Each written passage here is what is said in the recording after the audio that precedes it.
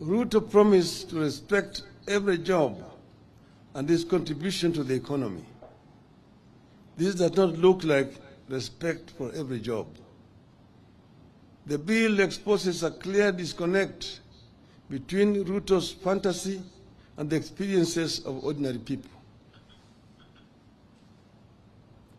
Hardworking people, like youth seeking to make a living as content creators and social media influencers for fun, fame, and money, are being slapped with a punitive 15% withholding tax.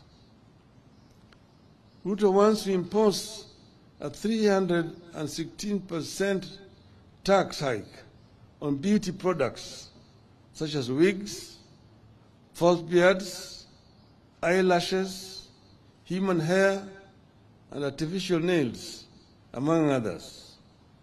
The beauty industry is a major employer, particularly of our women and girls who have been unable to find work elsewhere. Millions of young men and women eke a living out of saloons, spas, and barbershops. Those businesses face closure. Others will have to sack employees.